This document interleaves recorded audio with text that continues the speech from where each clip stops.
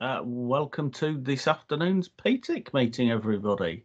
It is spring, technically, although it might not feel like it if you're in the north. But welcome to spring.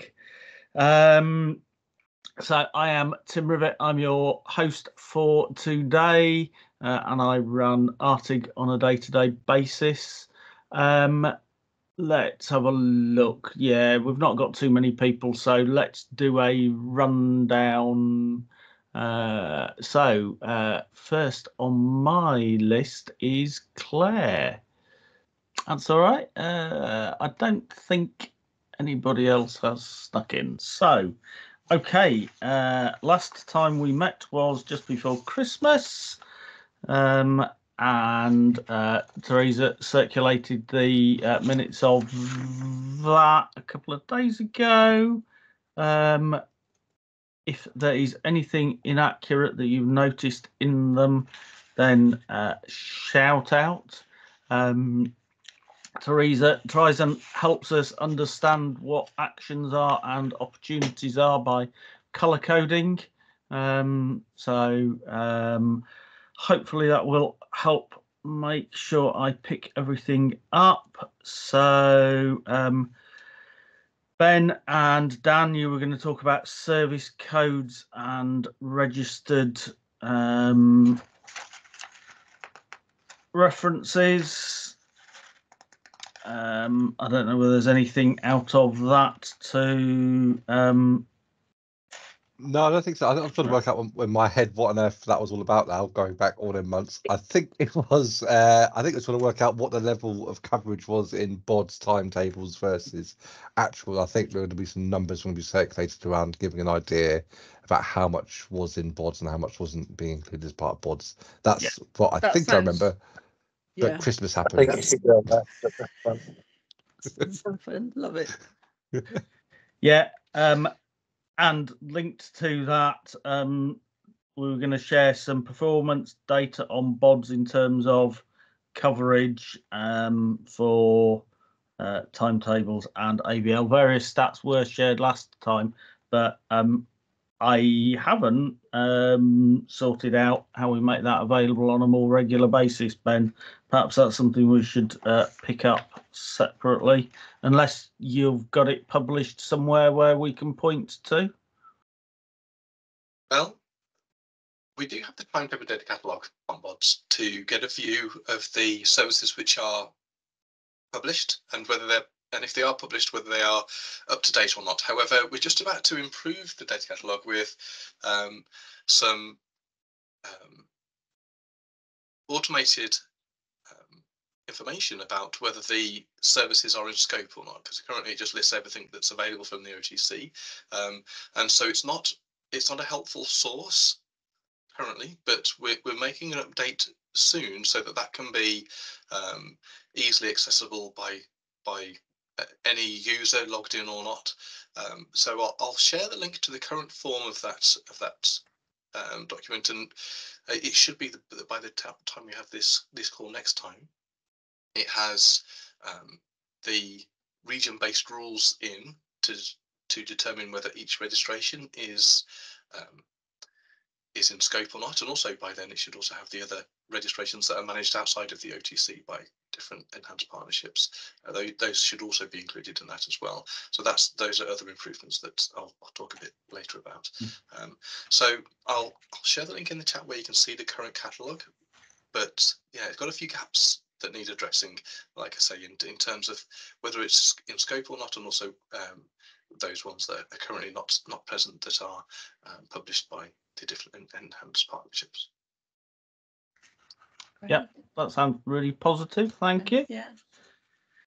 Then there was an opportunity to engage with Ben if you're an authority who've got operators that aren't providing data. That continues that opportunity, I'm presuming, if you've an authority with operators that aren't providing data to BODS, to try and encourage them to supply. Likewise, feedback for improvements on reporting and releases for BODs. What other actions have we got then? Right.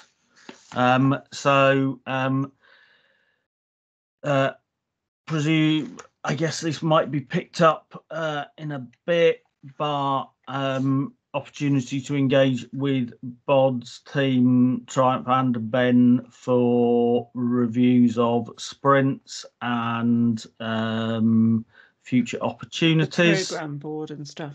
Yeah, there was the program boards and the sprint review boards and stuff. I think we were thinking whether we could get dates or availability up somewhere. Yes, yeah. They are available on the PTIC website, the links to the sprint reviews and the Discord channel where lots of things tend to get promoted and things like that. So we did do that action. And then we haven't got Mike on the call, Mike Baxter from Leicester on the call.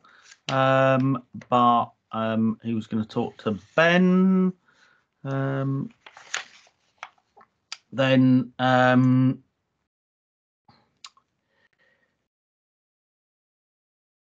under flexible services, if people are wanting, have got questions about data and profile requirements, then please feel free to get in contact with me. That should say. So let me know. Me is Tim. Sorry, Tim. Yeah, okay, good point. And if you want to talk about bilingual data, then Mark Jones in Wales is the person to talk to.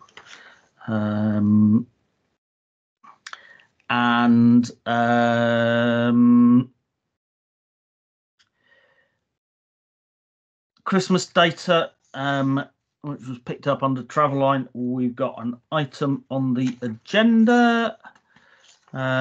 EU standards development, if you want to get involved, and some people did get in contact about the work that's about to start to standardise the LED displays on the front of a bus, the departure board type destination blind stuff.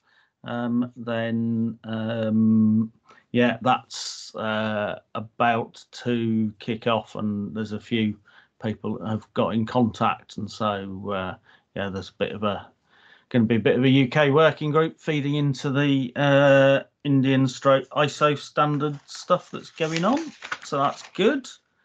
And issues log, just the normal. If you find a bug or a problem, then fill out the form on the website, and it will go through the process of trying to fix it and consultation and all the stuff that needs to go into making standards. And we have had a point of accuracy on page 3. Bods have been talking to Andrew Varley, not Farley. Thank you. Okay. Anything else on the minutes? No, that takes us on to BODs, and I see since we did introductions, Triumph has joined us. Over to you, Triumph. Hi, Tim. I didn't know I was going to be able to make this. So I had agreed with Ben to do the intros. My meeting just got cancelled, hence the reason I can join. So over to you, Ben. Pass the parcel. That's fine. Yeah, I was expecting to. So I'm just going to get my screen ready. 1 minute. The dates on the previous slides are not accurate, but so I'll start from here. Can you see that full screen okay? Does that look readable? Yeah, that's good. Yeah. All right. So just to revisit the purpose, BODS, why it exists, what it's trying to do. So it's data quality of transport data that enables passenger improvements. So data quality is achieved through 3 measures. Is it complete, is it timely, and is it accurate? This in turn, when it is all of those 3 things, enables passengers, or enables passenger facing technologists to help passengers plan journeys, find the best value tickets, and get real-time alerts wherever they are. So it's the passenger improvement, the passenger experience that we want to improve. So these are the things that we are measuring and trying to move towards. So I'm going to talk a little bit about what we've been up to. So we've been, since the last update in December, we've been making some changes to BODS to bring in the disruptions data from the disruptions tool. This will show the disruptions in a nice visual way. Some really good updates have been made, which will enable you to find the disruptions that exist, that are created through the disruptions tool. These were already available through the API on BODS, but now you can use the user interface to navigate around the map and the country to see where the disruptions are, if that's helpful for you as a consumer, but also for different users that are wondering whether their disruptions are there, and to then talk to their local authority if they need to get those on. That's something that can be enabled through this feature. So this is live and available now on BODS. We've been working on the flexible services functionality. This update here is to take advantage of the update that we've got based on the NAPTAN data that we pull in. So we expanded the scope of the NAPTAN data that BODS ingests every night to understand not just all the stops, but also what are the stop types. And so therefore we can now do this verification that if a flexible services file is using a zone in the TransExchange file, we'll make sure it is that the code used in the TransExchange is an FLX stop. We're also bringing in all of the positions that exist for that FLX stop, and we'll be showing on BODS. I'll talk a bit later about what we're doing next, but we're working on visualizing these zones and these shapes. But the validation rules are all there, so data is ready to be published to BODS for flexible services. We're not, I'm glad Cody Garton are on here today. These are likely to be the first technology supplier to enable operators to publish this data to BODS. So we're ready to validate it and feedback if there's any issues with that data now. We've implemented service level pages. So this is where each individual service that exists within a data set that might contain many TransExchange files, there's a page for each service with a map for it, so that you can begin to inspect the details of that. We'll be iterating on this with additional data for each of these services and eventually with a timetable, but I'll talk about that shortly.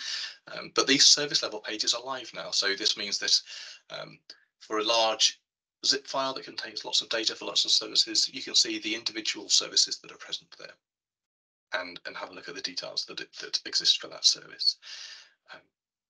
We've been improving the way that fares data is handled. We've had some challenges that were impacting just a couple of operators, but nonetheless important for us to address. So Carnet data is now handled correctly. So this means that there are no currently outstanding work items for the current validation rules that we have on BODS. So those operators that are publishing fares data should have a validation report that they can trust and act on. There should be no like pending issues to ignore, for example. So every issue that's present on the validation report can be addressed by working with their technology supplier to do so. And finally, we've been improving the way that registrations are handled. Some operators were seeing some of their cancelled services listed on the timetable data catalogue and as services that require attention. So we've been addressing that, and that's now improved and implemented as well.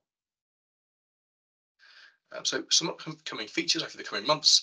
So I talked about the the registrations from the enhanced partnerships. So WECA registrations are coming first. The team are just about to deploy that. We'll be deploying that before the end of March, so that that functionality can see all of the WECA registrations. And we are, with this release, doing some additional functionality on the timetable data catalog that I was talking about, that will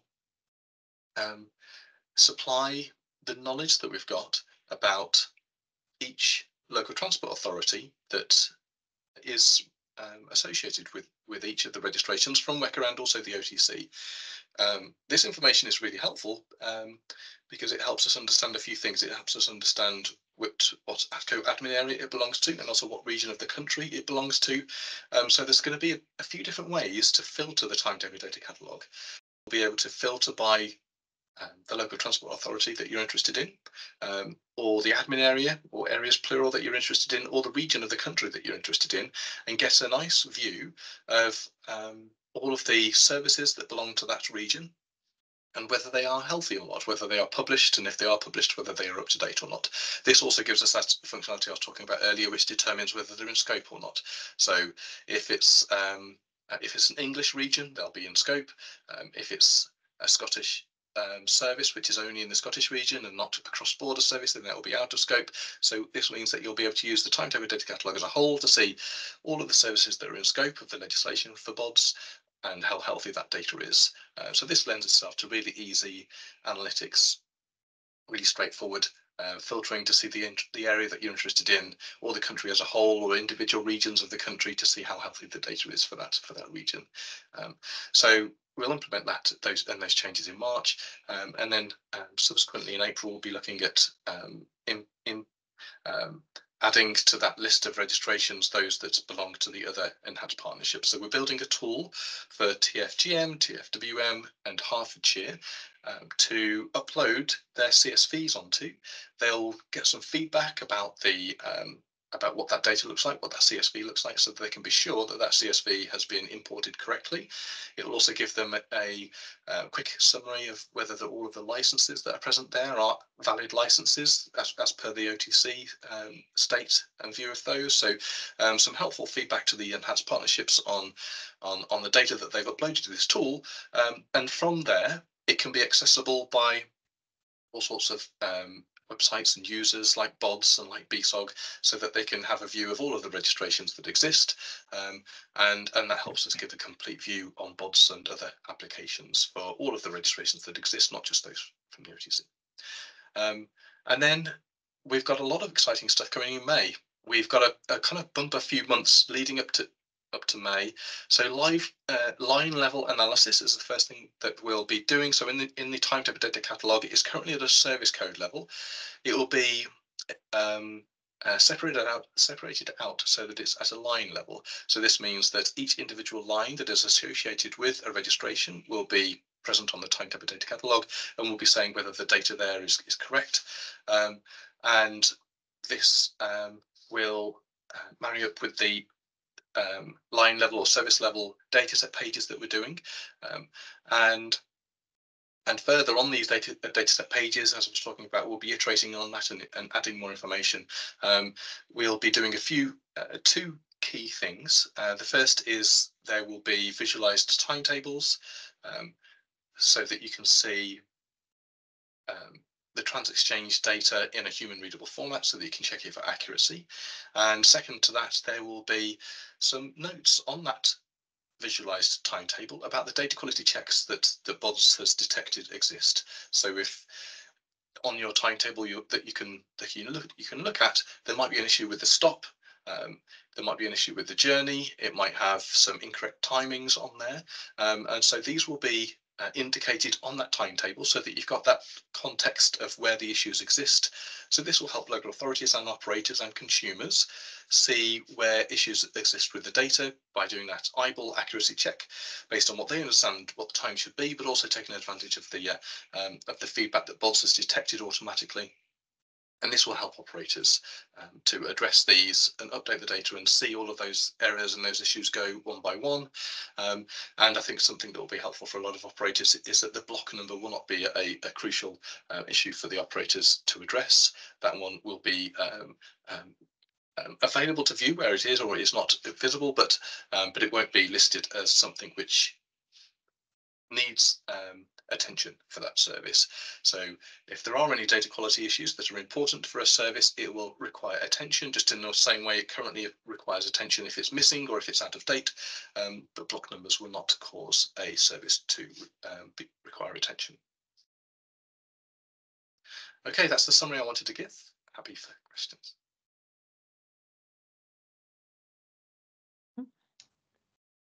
Any questions? It sounds like you got a busy few months, Ben.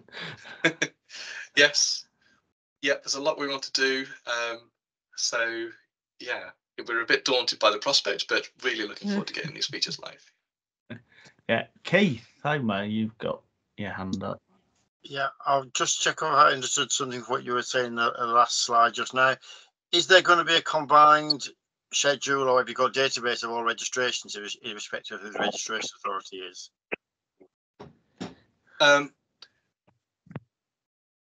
So that's going to be done in a couple of ways. I'm calling it the EP portal. That's not going to be the name of it. It's going to be a devolved registrations portal. That will enable there to be a single repository of all of the registrations that are made either by the OTC or through the enhanced partnerships.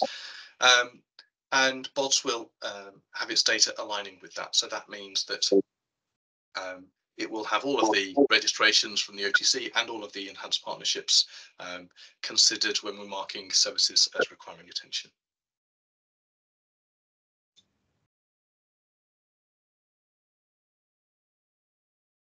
Well, I understand. Well, I don't entirely understand your answer because I'm not really all the tech behind it. But I mean, maybe not. It's not a question for you. Maybe it's a question we should address the DFT. So whether it's good now, because previously when it was just the OTC, we had a single source of all bus service registrations in the country. I'm not sure if BODS is going to be a substitute for that or not, but perhaps we'll address it to DFT. So the devolved registrations portal will be a place where information about all registrations will be accessible. It'll be accessible through an API, and there will be a user interface as well. So what this means is that you'll be able to query any registration, whether it was or is currently managed by the OTC or by an enhanced partnership, and it will give a history of each registration as well, so you'll be able to see all the variations that existed, and if that history started at the OTC and it was since transferred to an enhanced partnership, you'll be able to see that history too, and that all of that information will be available through this new registrations site that we're building. That will be accessible through either through an API or through a user interface. And yeah, it will import all of the registrations that are available through the OTC API. So it will import all of those and combine the history of all of those alongside the history that's obtained from the CSVs that are published from the different enhanced partnerships. So whether the registration is supplied either by CSV or by API, it will be subsequently presented in a nice single repository to see all of the registrations alongside of each other and the history of each of those registrations. If you'd like to have a look at what that looks like in its early stages, what the designs look like, we'd be very happy to connect you to the teams. Okay, I'll just put my question in the chat, but it can be answered later. It's not urgent. Okay. Yeah. Thank you. John Carr. Yeah, you're on mute, John. I'm muted now. Better get this question in, otherwise there's a load of primary school kids might come. I'm just interested to know what feel you have for the number of operators that are currently able to supply fares data. And secondly, what the timescale is for rollout of this nationwide. There's a couple of dimensions to that. I'll see whether I can get to the root of your question. All operators are able to supply fares data. We have a free tool available, the Create Fares Data Service, which is available for an operator to go on and describe their fares, and subsequently that will generate a machine readable file that can be published to BODs. So it's entirely accessible for every operator to use. And around 3/4 of all operators have found a way to generate and publish their data, either through the free tool or by a supplier that they prefer. So the functionality has been around for a while, and it remains available for operators to describe their fares in a structure that meets a national standard, the BODS standard that Stephen Penn has just described in the recent documentation, so that every consumer can access all of the fares data supplied by any operator in a nice standardized structured way. Yeah, that's quite encouraging. I've in the past had occasions where the operators' fares tables were regarded as a state secret. But okay, but that does sound quite good. And secondly, the timescale for complete rollout. Well, it's rolled out. The functionality is available. We have a few steps involved in the process, so we will be iterating on the validation logic and working with technology suppliers that are now able to understand what a complete fares structure looks like, including all of the previously designated simple fares and also the complex fares. So, but that will be complete by the end of this year. But currently, all operators are able to do this. They are doing so, and they're maintaining their data, and they're keeping their data up to date. And if they are not, we are talking to them to see if they need any help, or if the enforcement agencies can help to motivate them through the process. Thank you. Yeah, Dan. I guess to pick up on the enforcement, so obviously we're a bit behind on where people should be on uploading timetables and fares and things like that. Has anything been done with trying on the enforcement side of things? Are they getting operators to do it, or are we still relying on kind of cheering them along and helping them and kind of speaking to them? Where are we at with that basically? Action has been taken. I won't share the details, but they are available online to see. So yeah, it's not like we're still waiting for that first kind of milestone to be reached. So yeah, action has been taken against some operators. Jolly good.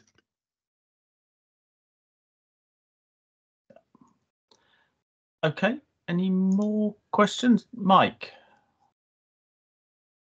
Yeah, thanks, Tim. Thanks, Ben. Just on a similar theme, on the enforcement side of things, where you do identify inaccuracies and that you will present that for all to see, is there any kind of turnaround time to get it accurate? Or is there anything being done with that? So you're going to flag an inaccuracy. Is there anything in terms of the enforcement of then getting it corrected? There is. It's around 3 months. So in that window, the conversation is held and that support is offered, and that's the amount of time that's required to address the results of that initial conversation, or the demands of that initial conversation. So yeah, there's a 3-month period that is or a process that's carried out by the enforcement agencies to get them where they need to get to. Cool, that's great. Thanks, Ben. I would like to, so not disagreeing with Ben, but I would also like to caveat that a little. So when it comes to enforcement and of making data complete and more accurate, there is a dependence on other parties, the VSA, for example, and ultimately the operator. So whilst 3 months is an expectation, we are also dependent on other parties playing their role. So if at all our data is flagged up and in 3 months' time you come back and that data is not where it needs to be, I just need to caveat that we are dependent on other parties playing their role as well. Does that make sense?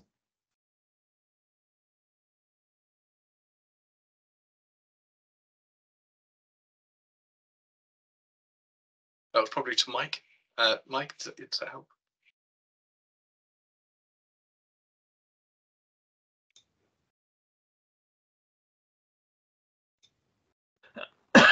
Okay. Keith Willis then. So, can you hear me? Because I've got headphones. I never know they're working. Splendid. So all the simple and complex fairs are in BODs. Are there good examples of where it's actually been used by people, so public see it and it's easier for them, or is it just in BODs and not being used? Yeah, good question. And Passenger are probably the most active and visible use of this. They have just rolled out an update to their journey planner, which will enable passengers to see what the prices are for different journeys based on the NetX fares data that's available. So yeah, this fares data is now used by passengers to see what the journey will cost before they think about starting that journey. Okay. And is it expected to be both online and at ticket machines and consistently?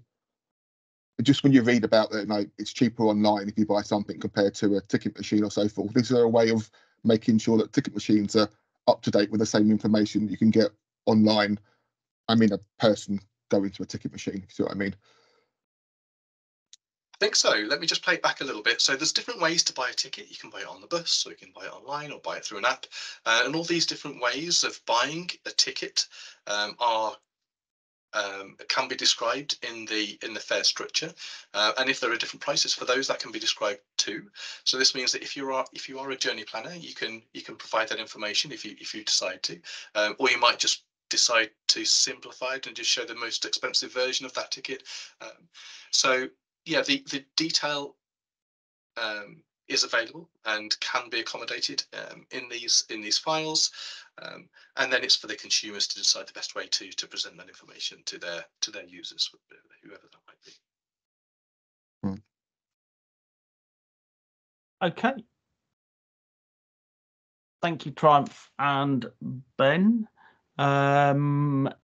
If we move on now to Traveline, that's probably the good point. Mike, hello. Yes, thanks, Tim. Yeah, we'll keep it brief. Just a couple of updates from the Traveline part of the world. So I think one of the biggest bits we've been working on recently is we're about to go out to market for the procurement of our suite of websites. So the full Traveline list of websites. So this is the front end, not our back end journey planner. It's very much the customer facing side. So that'll include traveline.info, the Traveline data site, the .mobi site, and PlusBus. So we're looking in there for new look and feel, bringing the family of sites together, improving functionality. So looking at bringing in the fares data that Ben and Stephen have been talking about, and Triumph. Also disruptions information we'd like to see in there, as well as some enhanced content and linking to some of our other areas where we're kind of trying to promote various days out and attractions. So we're looking to go to the market in the next few weeks. Probably will stray into April, I would imagine. And then we're going through the full procurement process. So we'll be doing advertising, doing an RFI, PQQ, the full stages, and then we'll be assessing bids with a view to later in the year announcing who's won that, and then obviously subsequent development we can inform you of timescales from then. So that's the kind of the big bit we've kind of been working on. We're also extending the partnership with Good Journey, who many of you will be aware, a consortium of organisations who promote car-free days out via their website. We've been working with them over the last couple of years in terms of promoting days out in PlusBus areas and also negotiating discount at attractions and venues. So we've extended that partnership for the next couple of years to get more content. And again, we'd like to see that content into the journey planner. So when people are planning journeys, we're giving them the full end-to-end journey plan, fares, information, disruption, and also some ideas of where they could go while out and about on those journeys. So kind of enhancing the user experience with the professionals that do that. We've also been working with Iridium and our existing suppliers on assessing the kind of completeness and quality of BODS data with a view for some of the larger operators of ingesting BODS data and then outputting that into TNDS. So we're kind of making some good progress on that. With the completeness is looking for a couple of operators is looking relatively good. We have identified a couple of issues just with stale data that are on board, so we're working through how we may manage that and how we may process the data and, let's say, present that in TND. So we'll continue that work over the next couple of months and hopefully report back at the next meeting of progress on that one. In the Plus part of the world, we just stood up our interim Plus website. The Plus website, as mentioned, will be getting re-procured as that through that Traveline procurement. We've had to stand up an interim version of the site as our previous supplier, unfortunately, went out of business. So we've been able to do that, and we've also hooked into existing systems that we've shown previously on this call. That we developed a map cutting and fares system back end of last year, and we're able to now use the data within there to actually we've set up a combination of APIs which enable us to feed the information on the website. So fairly cute interim solution, but we are looking at getting a slicker version as we kind of go forward in the procurement. And the other big bit of news around Plus is the Traveline and Plus board have approved who's rolling out the e-ticketing trial. So we are going to be rolling that out at 6 locations across the UK.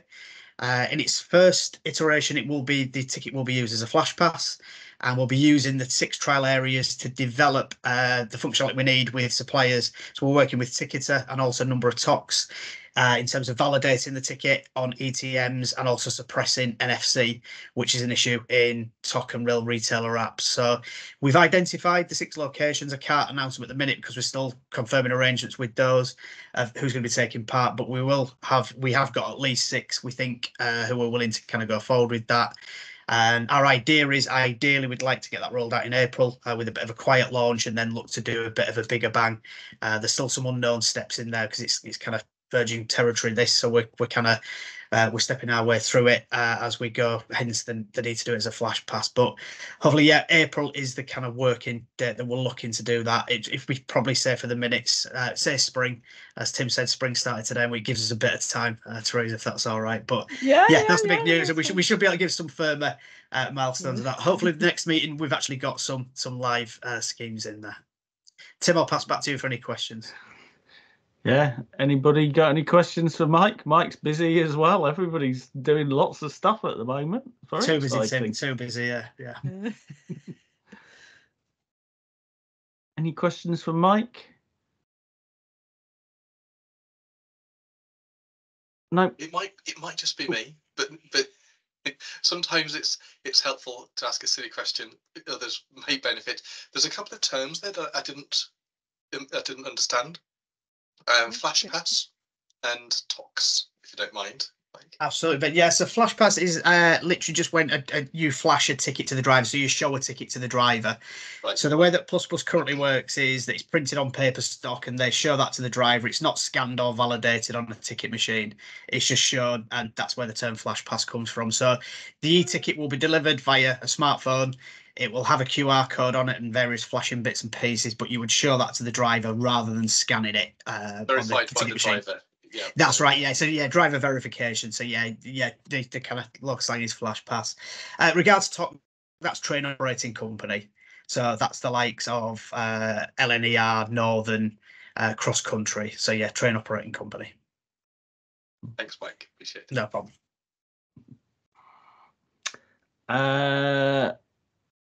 John. Hi, you referred to problems with NFC, and that put me in mind the Samsung phone that I'm currently using. Whenever it seems to get the opportunity and it's got an Oyster card near to it, it tries to load it as an NFC. Yeah. Is that a general problem with Android phones, or is it just this particular one? No, so the issue is quite universal, John. So the main issue we've got is that Ticketer are the main supplier of ETM across the country. The way the Ticketer machine is configured is the NFC bed, the bit that opens up your credit card or your wallet, is on the bottom of, or the base of the unit. Where you scan the QR code ticket is above. So where you position the phone at the minute, if the ticket is in app that isn't suppressed or doesn't have NFC suppression within the app, it will open up the Apple or Google Wallet. So in many of the bus operators' own apps, they have a couple of lines of code which suppresses the NFC. The issue we've got with the train operating companies and the rail retailers apps is there's no need for them in their current infrastructure or current retail environment to suppress the NFC. So we're going to have to convince them just to insert a couple of lines of code and a request to Apple in some cases to suppress that. But no, your phone is working correctly. It's when you just hover it over anything NFC, it will make the wallet react to it. So that's what we need to do is convince the train operating companies and rail retailers to insert a couple of lines of code. It's a bit chicken and egg. We kind of need to enable some tickets in order for them to do that. Hence, we're doing the trial the way that we're doing it. But in terms of their contracts with the DFT, that's one that should be very easily solvable if they don't play ball. We'd hope so. I think with plus volumes and retail being so low, it's not as big a priority. So it's this is the only bus ticket the rail industry retail at the minute. So yeah, it's hopefully we've got the levers we can pull, John. But I think the idea is let's get the trial in, and then once we've got something live, we can work with that. And we've got a test environment as well, effectively. You have raised the marketing issue with it, which is it tends to be the best known or the least known product that the absolutely. It's a well kept secret. So I think we're looking to use the e-ticket when we can get it rolled out UK wide as a kind of a re-energizing or a relaunch of the product, because you're right, it's been there for so long but so underused and under promoted. Like I say, you walk around any rail station, you struggle to find. There is an agreement that there'll be a plus bus poster at every station, but most stations I go in, I struggle to find it. Yeah, should be surprised. Absolutely. Okay. Any more for Mike? No. Thank you very much, Mike. Thanks, Tim. Thank you. While we've been talking about Traveline, which is sort of national, and Keith raised the national question in his question about registrations. It's probably worth just saying that Scotland, who have been on the edges of what England and Wales have been doing, are this year doing work on policy for their equivalent of the bus open data service. And so I know some of you have been involved in discussions with them to help them shape some of their early thinking before they go out to wider formal consultation and development of legislation probably next year. So this year's all about policy from the conversations that I've been having with them. So that's one to keep an eye on. Okay. Next up is me talking about Christmas and bank holiday data. So for those of you that get involved in the nitty-gritty of data and trying to ingest it and understand what different suppliers are saying in TransExchange files in particular, this Christmas was a little challenging for a number of reasons. Last meeting we flagged up a problem with the way that the movable extra days are handled. So if Christmas, for example, falls on a weekend, we all get a extra bank holiday, whoopity-doo-dah, to reflect the fact that Christmas wasn't a working day and so therefore wouldn't otherwise get you any time off. But on the years when Christmas does fall in the weekday and you get the day off anyway, what do you do with those extra days? And it causes a bit of a problem. So there's that problem, and then there is the challenge which people have been trying to understand and develop solutions for, of the Christmas Eves and New Year's Eves, those days where people will run a Sunday service perhaps, or a Saturday service up till a particular point, and then run the journeys out to depot. And so, typically by 7 o'clock or something, there's no buses running.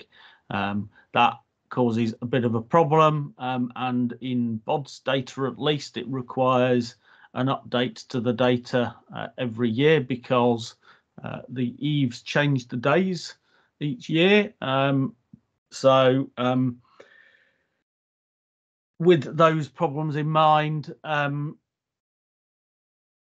we want to try and do something about them and come up with some solutions. I circulated a short paper with some thoughts on about the problems, and the other one, of course, is Scottish holidays. What do we do with Scottish holidays when services don't run into England, or if they, cross border into Scotland, and how do we handle those? That again is a problem that we want to try and address. So putting together a first call next week to try and get some wider views and consensus about what to do about it. So if you are interested in getting involved, then please let me know. I'll just put so it's 14th, so a week tomorrow at 2 o'clock for the first one. I can't imagine it will be the last. I think it will take more than an afternoon to sort out. But anyway, it's in there. If you want to get involved but can't make it, then drop me an email and I'll keep you in the loop with what we're doing and going on with it. So I don't know whether anybody wants to raise any questions or say anything about Christmas and bank holidays. And David. Just a couple of things that on your example, Christmas Day and Christmas Day holiday are separate things in TransExchange. So therefore, the easiest way to make them work is to not allow them to be the same day. And the other one, which I hadn't realised until the other day, is that Christmas Eve is going to be as much of a problem this year as it was last year, because where we've got all services that run Monday, Wednesday and Friday, we need to say that they won't run on Christmas Eve, and the Tuesday only ones will. So we've got other things to change for Christmas Eve and New Year's Eve. Yeah. Yeah, that's why every year there's a different problem and operators have to do things. So yeah, Mr. Batcher, if you want to put your thinking hat on, then you're more than welcome to come up with some solutions to help. Yes, I think my original one and what to do with bank holidays might have been a lot better. Well, get rid of them. Just declare when you run on them. Yeah. Yeah. Yeah. Okay.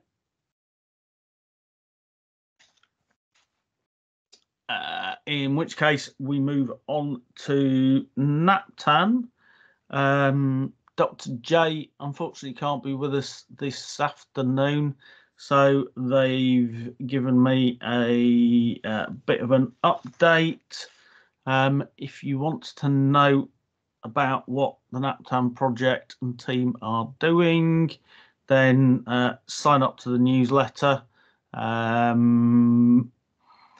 because all of the events and updates are put out on that. I've got this. I'll send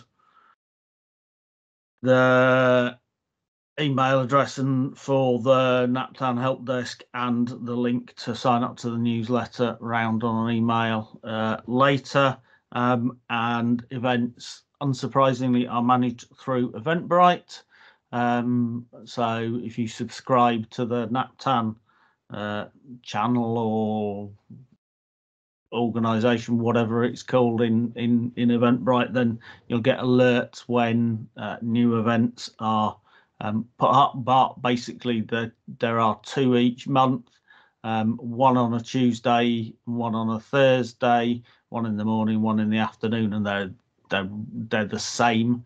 But that's to capture people that can't make one, because some people can make mornings and some afternoons and things like that.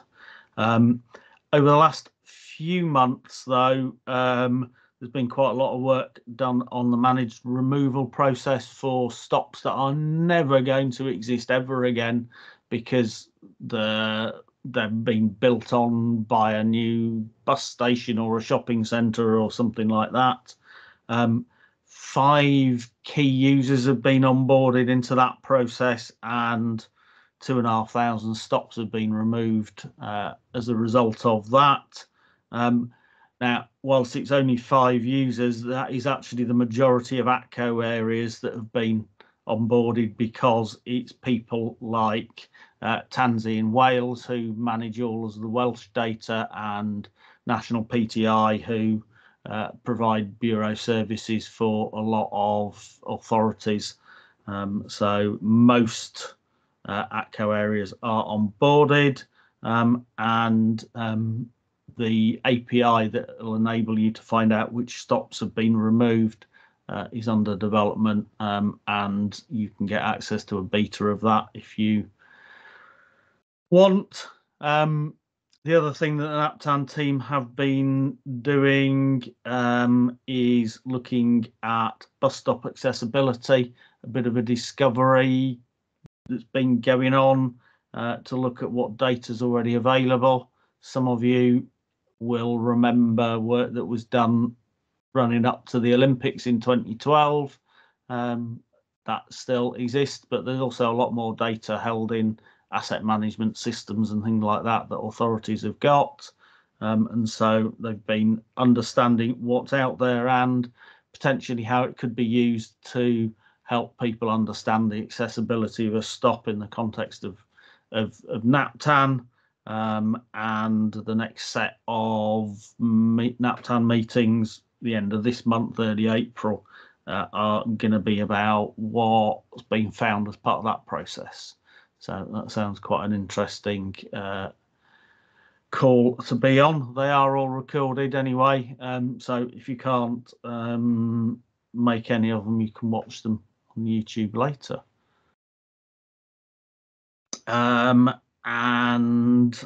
Yeah, that's the update from NAPTAN. Any questions? And I'll try and answer them.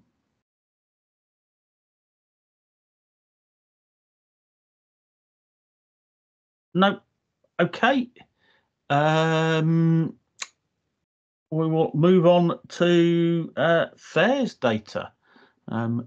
Stephen Penn is going to provide us with an update. He's been busy over the last few weeks promoting the fares profile and the consultation that's been going on. So hopefully we're going to find out about how that's gone. Yep, thanks, Tim. I do have a little slide deck. I am assuming most people on the call will have seen some of this at some point or other. So, you know, apologies in advance for that, I guess. Can everybody see my presentation? Yes. Okay. All right. So, I mean, I won't take too long to talk about the background about why we're doing this. As we know, NetX is highly flexible and modular. So as we can see from the fares data that's been published up until this point, there's quite a lot of variation in how each system decides to express various things in a fare product, and various levels of detail that are being supplied. So as to address this in the same vein as has been done previously by Stuart Reynolds and Tim Rivet in terms of the Trans Exchange and the PTI profile, we're going to implement a BODS NetX profile, covering both simple and complex fares. The reason why we did this is to ensure greater standardization of how NetX files are being structured, to ensure there's a minimum level of data within each file, and and then to establish standardized methods of referencing external data sets. Yeah. As Tim said, we've been in the middle of a consultation. The window for the consultation feedback closed yesterday. I mean, I probably shouldn't say this, but I mean, if I do receive something in the next 24 hours, it's probably not too late for me to take that into account when finishing up the final version.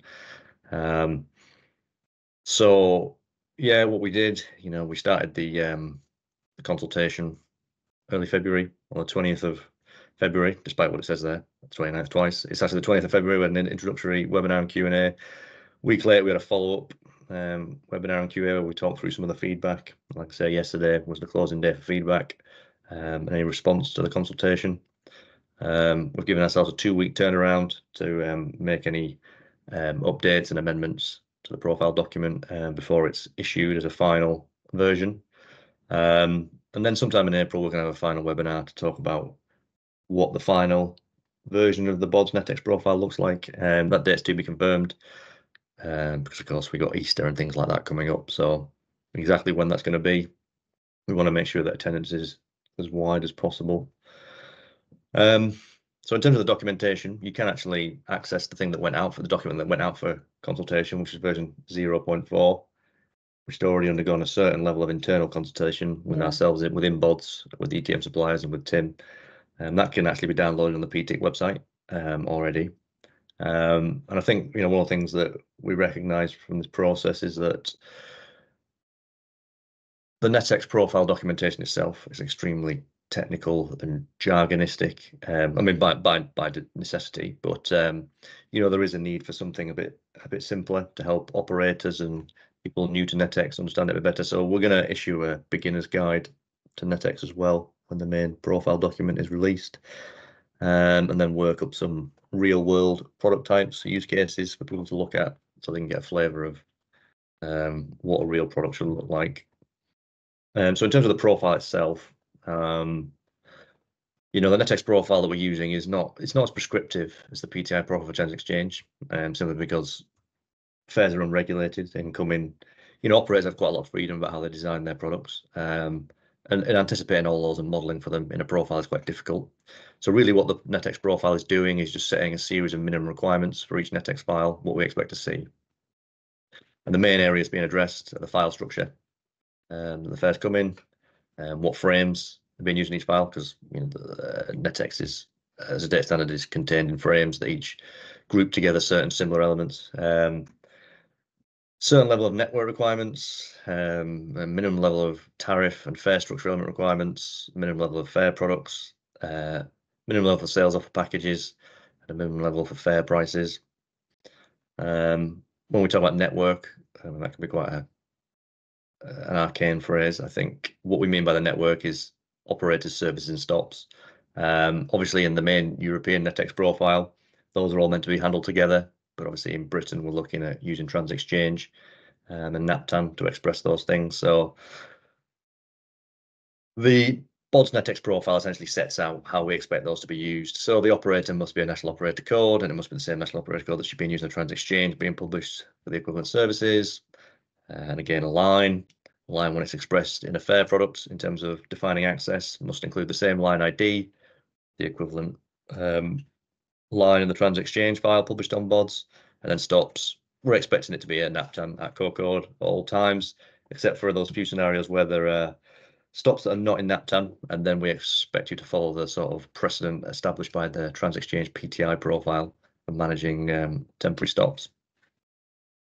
I'll just quickly go through sort of the main areas of feedback that came out of the consultation. I mean, it's not exhaustive, it's just some top level issues, most common ones. So the biggest one was fare stages. The BODS NetEx profile mandates that every time a fare stage is included in the NetEx file, that there must be at least one stop in it. The motivation for that being that obviously the data is about, presenting. Well, I was going to say presenting for passenger information, but we mean anybody consuming the data needs to understand a price between 2 points that you can actually board on a lighter service. So the motivation there is that a fare zone must have at least one stop in. What we know is, obviously, from The consultation, obviously Ticketer and some of the clients of Ticketer have all raised the same issue, which is obviously there are legitimate scenarios where in a ticketing machine, a fare zone might not include a stop, such as there not being a stop in NAPTAN for whatever disagreement between the operator and the local authority, or a complex route structure or a through fare, these kind of scenarios. So there are legitimate reasons why, the systems that are generating this data don't have stops in every fare zone. I think the thinking is still that rule will stay in place, and that the way it should be addressed is by removing a fare zone that doesn't have any stops in, or including a non-NAPTAN point where that's appropriate. Pricing is another one. The fare price frame is quite light touch at the moment in terms of the BODS profile. So we'll be expanding that a little bit, including guidance of how to define a fare triangle, the cells, the rows and the columns, etc., and sort of flesh out the priceable objects that we expect to see priced. So that was quite a common one in the feedback. File structure, another one. What exactly does one file per product mean? At the moment, some of the data being published to BODS, you get bits of a product spread across multiple files. So really, when we're talking about one file for a product, we're trying to address that specific issue. But what we're trying to say is also that an adult single may be considered a ticket that's one product and is valid on multiple different services. We're saying actually that an adult single for a specific line and a direction is what we consider a fare product. We would expect an adult single for the service 1 and an adult single for the service 2 to be in separate files. But that's not necessarily mandated by the profile, only encouraged. All the profile is really trying to do is ensure that everything related to a single fare product is in one file. Passenger types, this is another one that was raised. What we did find when NetX was first being published, that passenger types were either just not being defined at all, or if they were being defined, was just in a kind of string in the name, which obviously is not machine readable and can't really be used in any meaningful sense for journey planning, etc. So we have mandated that user type, which is a enumerated value in the schema, is used. But that was obviously raised. The point was raised that some operators have quite varied offers, and then maybe the same user type needs to be used again and again. So just to confirm, but that will be added to the profile to state that user types can be used again and again, as long as they have different IDs and names. For scenarios where you have a 16 to 19-year-old ticket and a 21 ticket, both of which would have a user type of young person. So yeah, just to clear that up, that'll be cleared up in the documentation. And a few other issues which are more about data quality, but we will be adding these as guidance points or recommendation points to the profile. Confusing product names. I guess what we're finding is a lot of the product names are in the style of a series of abbreviations that are not really much use for presentation to a passenger. So we're recommending that obviously that field, or placing greater emphasis on the fact that field, the name within the fare products, is meant to actually convey something useful to a downstream passenger. And then shadow fares. This is obviously an ongoing issue. Obviously, there are good reasons why shadow fares obviously exist in the systems that are generating this data, but obviously we need to ensure that those aren't being published to BODS, because that's not the price passenger pays. So it can be giving erroneous information in a downstream system consuming the fares data. So those are the sort of main areas of feedback we received during the consultation. At this point, I guess I'll say, are there any questions?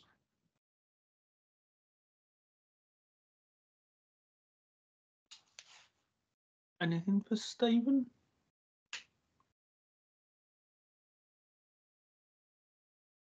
No, no questions is good with me. Oh, Dan. We do have a question from Dan.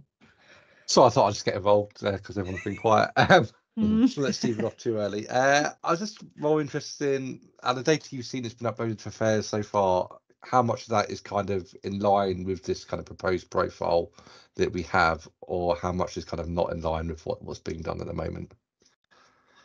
Well, there has been, while this, obviously this profile is quite late in its issuance, and the basics of that had been communicated to the major system suppliers back in summer. So what we have actually seen is that both the major suppliers, Ticketer and Vix, have done a lot of work in changing their data structures. So it's a lot easier now for operators to conform with most of this.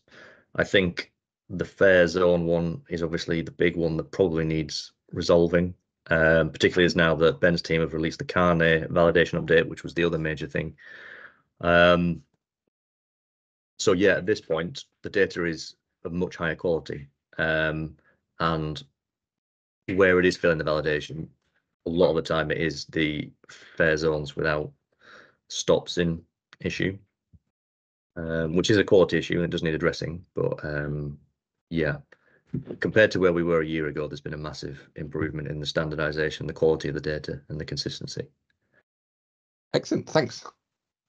Yeah, I mean, I think about the point now where, you know, a year ago I would have told people not to spend too much time with the fares data or focus on a specific operator who I thought had high enough quality data. I think now we're in a position where, you know,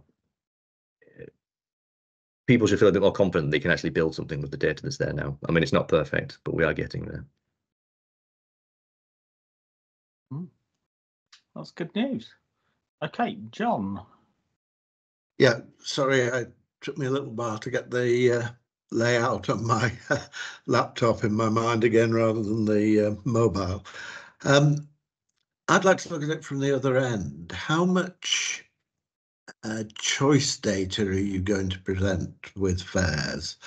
What I'm thinking of is that, you know, particularly in areas where they've got into capping and the like, you might be better off buying, say, a weekly capped, even if you're going to travel for 3 days, than take 3-day tickets. I think it was a feature of the fare exchange that we went to, we were employed by Transport Direct to do in the mid-2000s, that we did envisage that there would be conflicts between the price of, for example, an operator's own day ticket and a day ticket which was interoperable, which would reasonably be higher priced. And that was always going to be built into the output had we got that far. Is this something that is still under consideration or is incorporated? Well, the operators are legally obliged to provide all of their fare products as data. So any variant they have, they're required to publish. The data structures we use are not, you know, they will tell you what each product costs and what access rights it gives you, etc. But there's nothing we're going to do that will help consumers directly say, well, this product is cheaper than that one, or any additional advice. That's for the data consumers and their own use cases and business models to decide what they want to present to the passengers. I think there would be a lot of agitation, both from consumer groups and politicians, if you didn't have a standard output throughout at least mainland UK. But there is a standard output.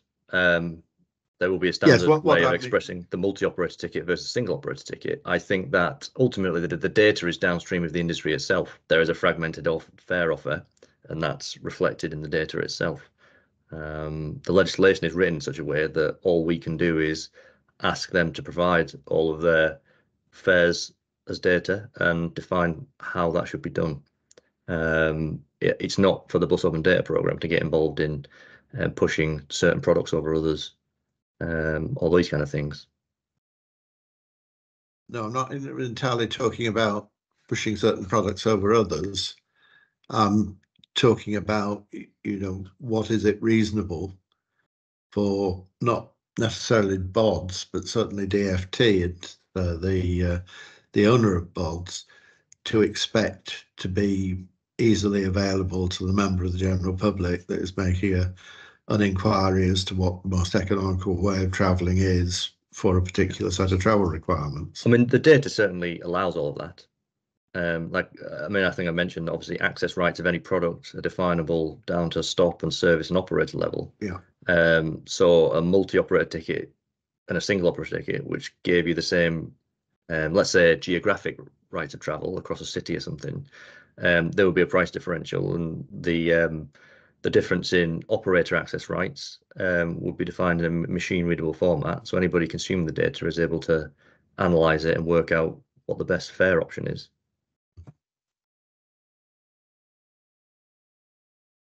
Okay, I suspect there'll be quite a lot to follow on this. Well, this is the thing about open data. You know, we can you can present the data structures in such a way that it's analyzable and you can get the things you need out of it, but we can't guarantee the data consumers, the people using the data, are going to ask the right questions or present it in the right way. John, I think that at a practical level, some industry groups will probably end up producing guidance on how to present data in the same way that rail have. I mean, they have mandated this is the rules for presenting rail fare data. I don't think that can happen in the bus industry because of the way it's structured, but I suspect that some groups will start to provide advice on, you know, this is how you should present, you know, fares when somebody is going from A to B, and, you know, some order of preference to stop the most expensive ticket being the one that's presented rather than, you know, the best of value.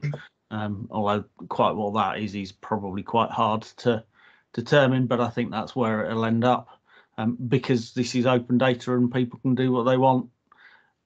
But fares data, it's the first time it's really been available in England, and so therefore there's going to be some shaking down I think, you know, as people work out how to use it best. I think it's just worth remarking, look at the relative simplicity of fares on rail by comparison, and look at the controversy that they've caused for 20 odd years. Think of the potential for the bus industry if somebody doesn't nip it in the bud and say, right, here's a specification which at least is worth starting with, and let's try that for a period before we interfere too much further.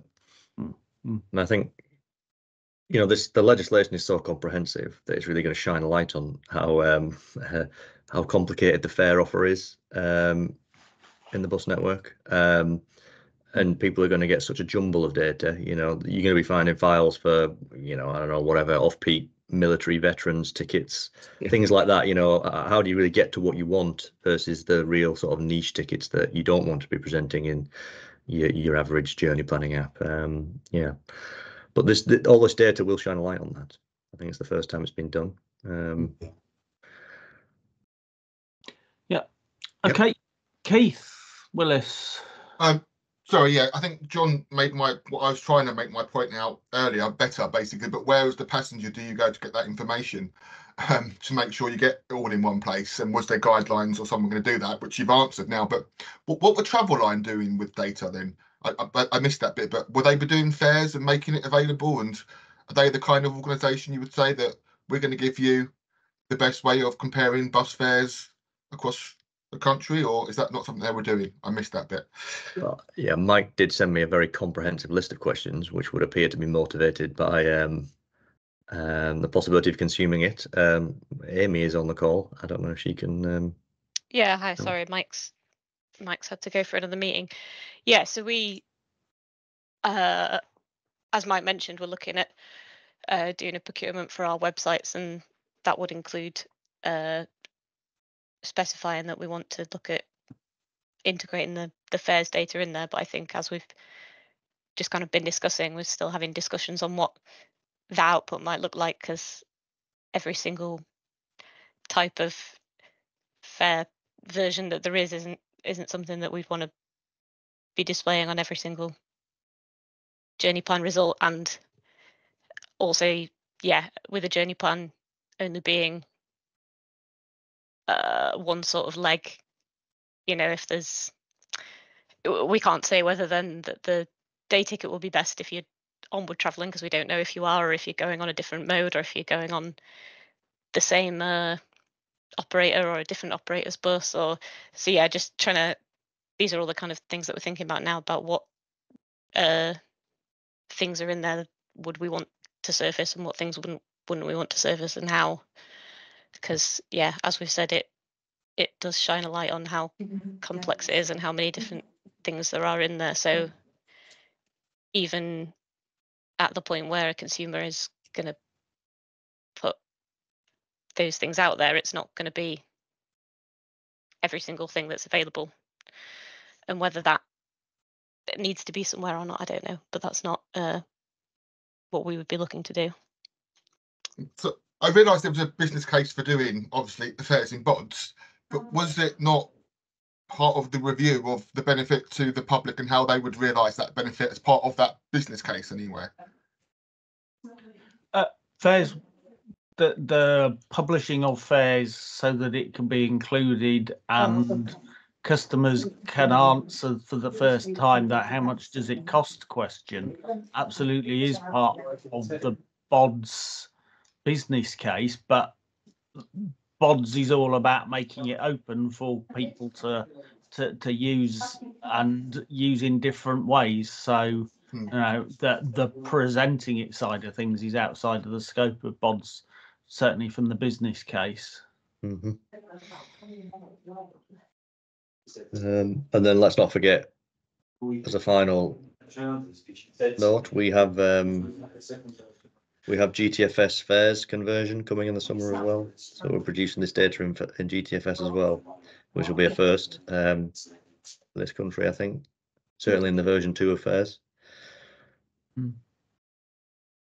That'll make it more accessible to people who are presenting fairs in other parts of the world already, and so Yeah, I mean, therefore might have some valuable experience in how best to present some of this. Yeah, and the additional benefit is obviously it'll be related to the static GTFS timetables and stops. So it's a complete data set, self-contained, not using TransExchange and NetEx and NapTan to piece it all together. You're just using one relational data set. So hopefully that should make it easier for people. Yes. Yeah. Okay. John.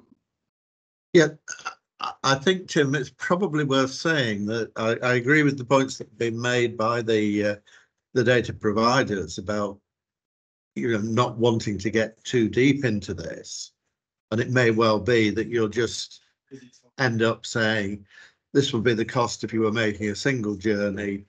There are multi-journey tickets available or something of that kind, but there is maybe a separate work stream which we'll have to get involved with in due course, which is to say we would produce guidance on the types of fares available and how to interpret, how to interrogate the database to get the best fare for you out of it as a consumer guide, which could be flagged up with various other outputs, including journey planning.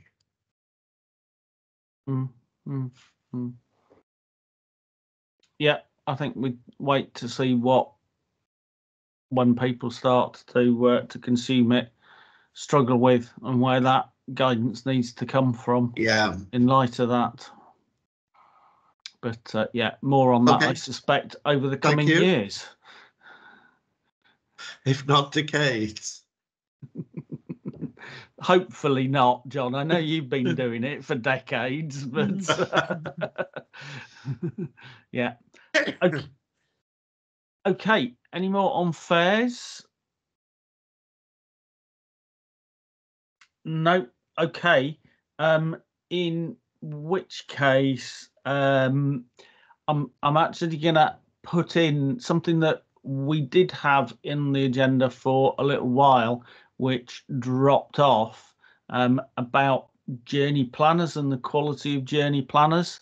One of John Carr's bugbears, as somebody that travels around, and I think that we might be about to actually start to do something about data quality and the results of that. John, you've just muted yourself, by the way. Yes, I'm just going to unmute myself. Yes, as you've said, Tim, a lot of this is coming up from personal experience over the past, well, years now. Initially, my concern was that the journey planning engines were getting good, clean, consistent data, which of course then came back onto the providers of that data, and we're all aware of some of the deficiencies. We've had the NAPTAN discussions, etc. But increasingly, I'm finding I'm getting bad results, which are because the mapping is not correct, or the version of the mapping that is being used by the tool is not up to date, and that there are inconsistent results coming from things that we all know about, like grouping of stops and what have you. My feeling is that, you know, this isn't a 5-minute discussion we're talking about, and what I would like to do, would like to propose to foreshorten further discussion, is that maybe we might talk with DFT and particular BODs, with the ATCO board and ourselves as PTIC and other people that might want to be involved, and perhaps we have a half day or a day interactive session, whether that be online or whether it be in person, would depend on the availability of people. I think online it may be easier to get all of the right people in the right place at the right time, as it were. But that essentially what we should do is just talk through what the experience is, what the ideal journey planner output or outputs, plural, might look like, to what extent BODS is inclined or likely to be asked to intervene in terms of the guidance that is given on behalf of DFT, and then, you know, down into the nitty-gritty of what the processes are and what can be done to improve them. And I would suggest there's not a lot of, no, I'll rephrase that. It's not super urgent, but I think it is something that we should be addressing as soon as possible, maybe late spring, early summer. And that I would be perfectly happy to kick the ball off and talk with yourself and others, Tim, about what, and in particular DFT,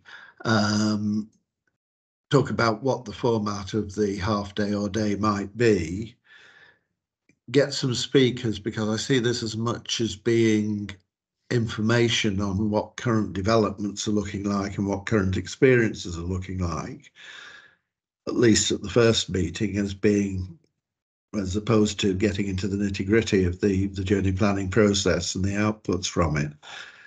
But if people are generally happy, I'd be prepared to talk to APCO, talk to contacts in DFT about following such an approach.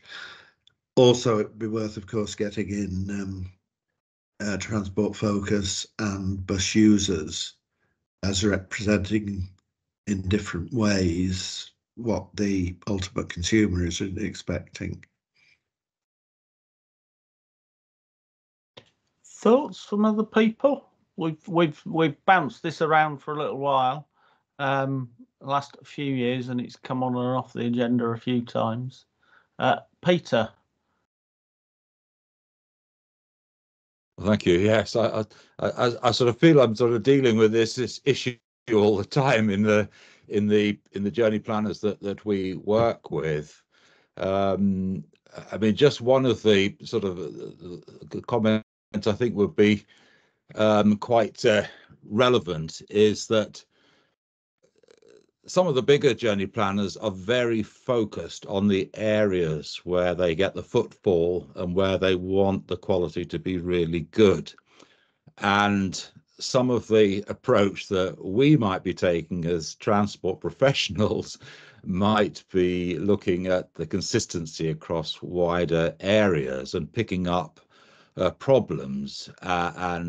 Certainly I'm aware of quite a number of these. They frustrate me a lot, and I get involved in trying to get some movement on them. But I think that is a bit of one of the underlying areas, and whether the process will be hinting at some sort of legislative sort of if you're going to play in this area, you must get to a certain standard or whatever. You must take the fields and the available and process them if that data is provided. I would think it'd be very hard to get into that, and whether any sort of government authorities would really want to be as prescriptive as that, given that they're getting a lot of free journey planning without public sector involvement, just by letting the market roll out some of these big products on people's phones. But they do have this spikiness around the coalescing around the areas where greater effort goes in. So I just don't know how quite we would address those sort of things. Okay, that's fair points. And if I can just perhaps respond to Peter slightly in that, I would say it's, for example, reasonable that you or I, as we do, both of us, travel around the country, would get consistent results in terms of quality in Manchester, in Birmingham, in Glasgow, even in Belfast, etc. And therefore the answer may not be quite so much in the conventional legislation. It might be some sort of kite mark. So, for example, if you consider suppliers of smart card equipment, they have to, if they're going to supply into the UK market, the mainland UK market anyway, at the moment, they have got to prove themselves to be ITSO compliant. And once they've got that, then they can go out there and compete with the people that are already in the market. Now, journey planners would be slightly different, but not that much different. And that what you would say is, we will recommend that you would be providing one of the journey planners that we would recommend we looked at, you look at as a consumer, if they've got, you know, the BODS mark of approval or whatever it may be. And that may be the way that we could be looking at things, and it could be a useful trailblazer for other things that I'm sure will come up in the future. But I'll just make the remark that what I'm looking at all the time is that we've got to get at least a doubling of public transport patronage to get to where we want to be in 1930, 35, whichever it is now that is the political benchmark, political milestone rather, and that to get to net zero, we've got to go considerably beyond that. So the more that we can do to get people to consider rationally making their trips by a non-private mode, the better. And journey planning is one of the first entry points that a current non-user or a current averse customer is going to come to, followed by fares.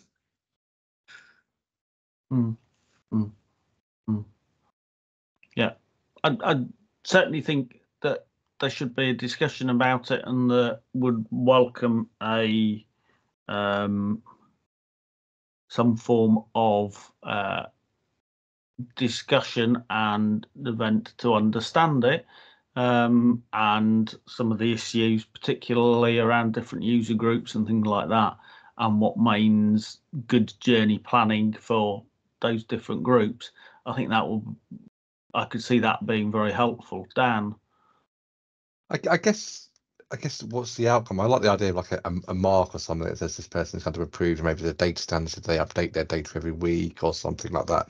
I think a lot of the problems with journey planners, you've got no idea how regularly the underlying data is on there. You forever see on channels that, you know, when was Naptan last updated into Google Maps or something like that, because there's a mismatch between what you see on the ground to what you see in the kind of raw data. But I guess the challenge here is going to be getting the big transfer, you know, these big kind of Googles and city mappers and people like that to change their ways. And unless they're around the table having the discussions, that becomes a harder thing. We could say what we want, but what's the motivation for them? If you're Google, everyone uses Google to do journey planning to start off with. That's the default go-to one. But unless they're around the table having discussions that open to that dialogue, we can have all these discussions. But what's the end output? You know, the DFT could say they can get a mark, but most people who are using it aren't going to change the way.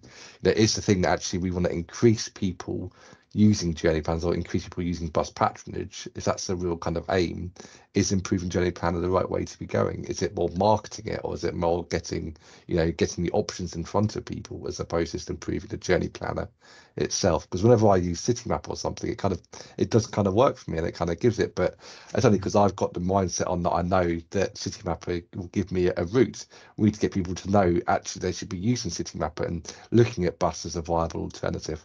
A very, very, very short story, but my wife wanted to go to Kingston, which is our local kind of city near us, and she was going to get an Uber the other day. And I said, why on earth are you getting an Uber at the moment? You can get a bus for £2 that goes 50 metres from my front door, drops you off in Kingston town centre. You don't need to spend £25 on an Uber. And she goes, I never knew that bus kind of existed. I never even knew where to look for it. So we might get a journey planner that's up to date and running, but if no one's going to go to it or think to go to it, I think that's the problem that our industry has at the moment. You know, that's my 2 pence worth. Yeah. Amy? Sorry, that was an accident. I didn't mean to put my hand up. Okay. Yeah. So I mean, I think that some of the conversations that I've had in the last 6 months or so from authorities who are, 10 years ago, local authorities had, or at least had a stake in a regional journey planner. As part of Traveline arrangements and things like that. Largely those have gone by the way. They sometimes point people to Traveline now, point people to Google or Citymapper and things like that. I've had some conversations about how do I know which ones are good or not. So, I can see where Johnny's coming from.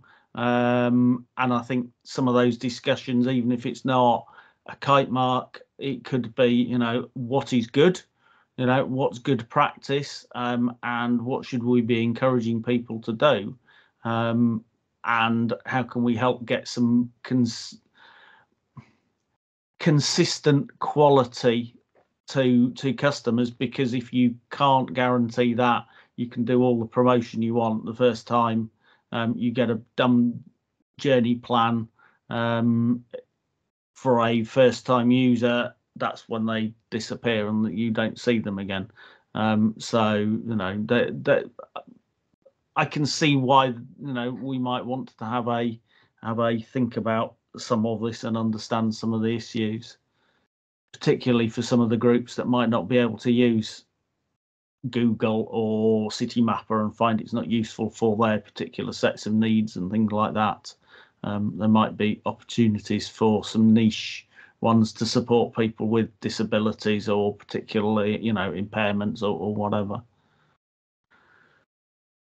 And the Citymappers of this world, Citymapper in particular, have good relationships with the DFT, and so I think, Dan, we could get some of these round the table, and I know Google have good relationships through Cabinet Office and things like that. I'm less certain about Microsoft, but I would assume that they would be very keen to get involved if some of their competitors are involved. So we can always use that leverage as well. So, okay, let's have a chat, John, outside of this to get date in late April, early May, something like that, given we've got Easter coming up. Ben? Just want to add a little bit. I really like the idea of including bus users and transport focus in this, because I think operators have mentioned quite a lot that they're a bit nervous about how their data is being used out there. It's not in their control anymore, and they're really worried about how passengers might get a tough time from consumers that don't do a good job of it. And I don't have a great answer for that, but my answer is normally the market will succeed or fail based on the quality of the service that app provides to its passengers. But I think that there's a mindset that passengers will blame the bus operator rather than the app. And I don't know how accurate that is. I think I'd like to see what some of those that are close to passengers say about that, whether the passenger that has a bad experience blames the operator on the bus not turning up, or the app that's incorrectly told them that the bus is going to turn up, or doesn't, or fails to tell them that it's cancelled. I'm not sure where, and it might be a mixed bag. It might be, it depends on who you talk to. But I think it'd be interesting to see where the perception lies, and also whether that idea of passengers will just find a different app if the app that they used doesn't meet their expectations. So it'd be interesting to see what the passengers' experience and behaviour is like if they get a bad experience. Who do they hold responsible, and what action do they take as a result of it? Yeah, we know that passengers blame the bus operators. So if, for example, there are problems with real-time displays on street, it's the bus driver that gets the blame for being early, late, or whatever, if it's different to what's shown on street. And quite a while ago now, some bus operators were getting complaints because I turned up at this stop and the bus never showed up because they were using Google, and there was a bit of a data supply problem with Google, and it was showing incorrect results. So we know that there's a reasonable number of complaints to bus companies as a result of data in different systems that's incorrect. So they have based it on some reality. Peter? We need to be careful with it, taking the kite mark discussion to that, because journey planning is very expensive, and the kite mark would probably first of all put the pressure on bus operators' own apps and just how much they invest in the journey planners that they put in them. It's a really tricky one. And it's not by, there's a lot of sophistication that some of the other journey planners are going to that is very expensive when an operator is looking as to whether to put it in their app or not. So difficult. Yeah, it is. It's not simple, certainly. Yeah. Okay, let's draw that to a conclusion. That was a useful discussion. Next up, accessible information regulations. So bus operators have to, depending on the age of their vehicle, have audio-visual information on their vehicles now. If it's a shiny new vehicle, or starting in October, retrofitting. Or retrofitting for October, I should say. So, for example, buses that are 5 years old, by October, they're going to have audio-visual equipment fitted. There's a lot of activity, bus operators getting retrofits with suppliers and things like that sorted out. But I'm beginning to hear things from some authorities and operators about issues with stop names and things like that, and consistency, which perhaps we should start to think about and get involved in as PTIC, seeing as that's what we're set up originally to do, is to help ensure some consistency in public transport information. I don't know whether there's anybody else is having those conversations and trying to address those challenges, and whether we should do something. We did a bit of work for the DFT a couple of years ago as PTIC with some recommendations on stop names to use and things like that, which is in the guidance and things like that, but that doesn't address the consistency of data. I don't know whether anybody wants to. David? We are having discussions with many operators who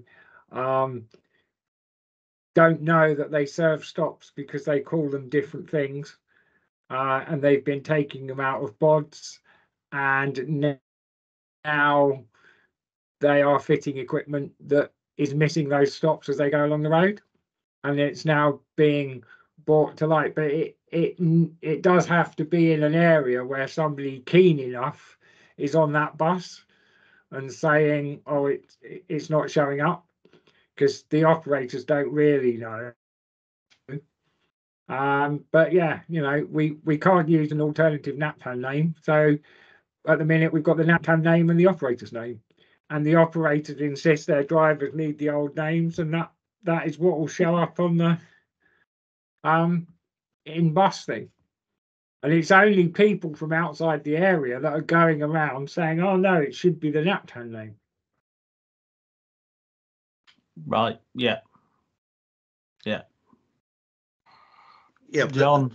This is precisely the sort of thing that will put those that are not naturally disposed to use public transport off.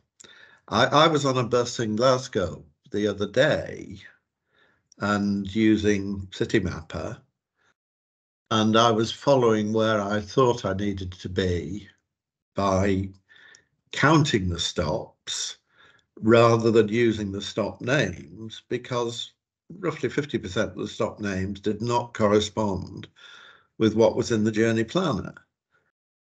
Now, I beefed on for long enough when I was with Metro about the stop outside the pub in the village that went by 3 different former names of the pub, but was never updated and was never consistent with what Metro had on its files as the name of the stop anyway. And it is, you know, public transport is all about detail as far as the individual is concerned. And if you can't get that detail right, then in the eyes of many people, your product is rubbish. I think we probably do need to reopen these old wounds and say, let's agree a sensible compromise between us. That probably now has to be driven by the IT, but I think the IT should be flexible enough that when the Marks and Spencer's store that has just closed has been taken over by Lidl, the name of the stop be replaced as Lidl rather than Marks and Spencer's. So others may want to add in, Tim, but this does recall back to a challenge we're having with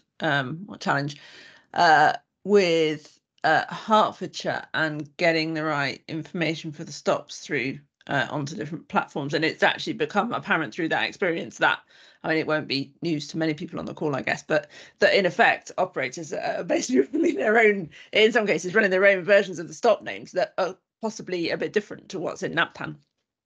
And actually, when those 2 data sources don't quite, or you're trying to use one data source to populate everything, you realise there's another one there. So others might be able to chip in on it, but I definitely recognise that as part of a challenge. Yeah, for this and passenger who are on this call are dependent upon the operator supplied stop name that is not NAPTAN compliant. And we spoke about that a few weeks ago, Tim. Yeah. Dan.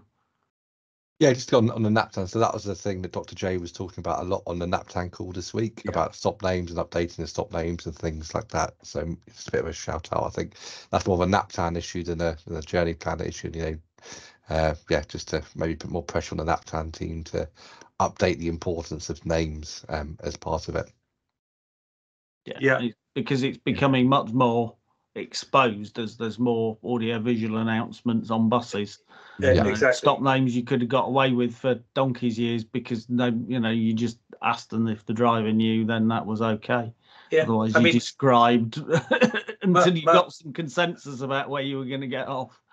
But my view, operators are very close to the customer because their drivers go around the whole network the whole time, and the drivers get told, what you got that sign for? It's not that at all, or it's Hedges Farm or whatever. And what they believe, I think not incorrectly, is that authorities are not resourced to keep their finger on the pulse and constantly update stop names and reflect local knowledge and that kind of thing. So it would be great to see something that encouraged more responsiveness. NAPTAN's a great system. It's being reformed, it's being improved, etc. But the missing link, I think, is the responsiveness of NAPTAN, which is in the hands of the authority, because DFT provide the system, but the authority update it. If the authority updated the system or had some motivation to update the system, then we could say to the likes of Passenger or any others and operators, look, it's all right. This thing is now responsive. It's now a listening system. It needs some knowledge about how to make it into a responsive system according to the different areas of the country. So I think you're absolutely right, Nick. The operators are really well placed, and the drivers are really well placed to know what would be the really right name for that. And often operators just don't know what to do about it. They kind of shrug, say, "Oh, well, not our responsibility, not our problem." But some operators do act on it. But if they do act on it, they might just only update the software that they're using. As Teresa, you were saying, that might mean that the TransExchange gets updated. You've got two different versions. Yeah. You've got two different versions. Yeah. And they might not take that extra step to go and have the conversation with the right person at the local authority. Exactly. And it's really hard to know who that is to get that all reconciled and all aligned so that every operator calls the same stop, the same thing. Yeah. So I think that it's a really hard problem to solve, but there needs to be lots of conversations being had between the operators and the local authorities to update the data. Sometimes the operators feel a bit disconnected from it as their responsibility, and if they do, they need to know what is the right thing to do about it. Is it just to update it in the software, which is not is to update the local authority, but so they need to know who those contacts are and what the process is. So I think that there's some work to do to encourage that connection between the operator and their local authority, just to show what that conversation looks like and how it works and who is the right person for each local authority, so that can be encouraged and enabled. Yeah. Keith has put something in the chat. Yes, there is a guidance manual for NAPTAN about the use of side roads and main road and things like that. There is most of the and that's still valid, but actually it's not been particularly enforced for many years, which is part of the problem. But a lot of what we're talking about from what people call it is the landmark and things like that, which is the bit that changes much more rapidly and potentially most useful for this sort of thing, I think. Right, who have we got? Peter. I don't think it's confidential, but Dr. J was saying to us earlier this week that planning to reinstate the idea of a single of a contact at the local authorities and an easy way to address that feedback. Certainly, we've been asking for that, and we're being reassured that that's coming, because when you have a question about something and you want to change, it's really good if it's an easy way to get it just logged into the system and go back to the right contact. Then they can consider it and hopefully make some improvements. So I thought that was good news. Yeah, John, briefly, because we need to wrap this up. Just to say that it's all very well saying, yes, let's have a contact in each local authority and that'll solve it. But if that contact is going to be told by head of department and the county treasurer that there ain't no resources to go out and do this sort of survey, do that, then all you've done is get another sympathetic ear to moan into. And really, I think the message has got to get back to the politicians that if they want these systems to be effective and to work well and to deliver policy objectives, they've got to recognise that the local authorities have got to have the relevant resources. End of sermon yet again. It's just a very final point, Tim, on that, which is we didn't even know this was a problem until we were trying to solve this thing for Hertfordshire. So how you could have people that are there to do it, but unless anyone knows that there really is a difference between those two things, that there's a sort of exercise of comparison between what, in example, this case, passenger, I'm not saying passenger wrong in this case, but in this particular one, it's showing on a website, it's showing that information. It's only because we were trying to address this particular problem we discovered this. So it's possibly a bigger issue, and without some way of finding that out, we probably don't know how big it is.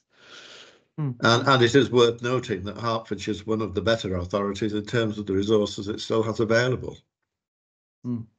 Yeah. Okay. Thank you. That was a good discussion. EU standards development, it's in a bit of a quiet phase at the moment. Various things like NetX are sort of in sort of the limbo land between the current version being formally approved and the next phase of work to add in control actions and things like that. That probably the most interesting bit is a bit of work that's starting to try and produce a common glossary to make sure that everybody is using the same language as part of some of the national access point work that is going on in the European Union, and that is looking to try and get some consensus about the definitions of words and phrases, not just within public transport and between bus and rail, which is an interesting enough challenge, but also across road and walking and cycling, so that it's easier to understand how things might interoperate in future. So yeah, that's going to be an interesting challenge for those people involved in that. I am trying to stay out of it.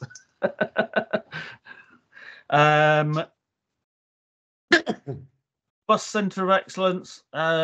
One thing, if you're not a member of the Bus Centre of Excellence, go onto the website, sign up for the newsletter. That gets you membership.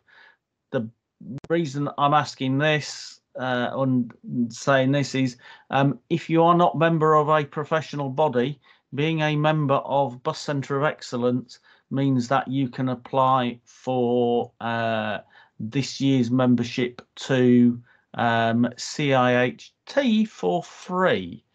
Sorry, those of you that are CILT members, but that's if you want to join CIHT, then become a Bus Centre of Excellence member, and you get your first membership first year free. So if you want to get involved in that sort of thing, that's worth doing. There are no new issues that have been raised with me. which then gets us to the point of next meeting is 6th of June. Hopefully see you there. And is there any other business?